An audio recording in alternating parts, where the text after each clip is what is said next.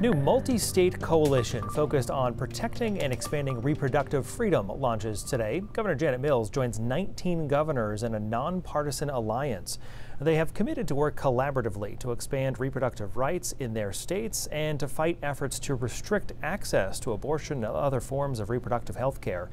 In a statement, Governor Mills says while we have strong abortion laws in Maine, this moment requires that states come together to stand for and safeguard reproductive freedom wherever and whenever possible. The governor and the legislature have enacted laws to protect women's health rights, including last month announcing forthcoming legislation to ensure that medical providers can offer patients abortion care when they need it.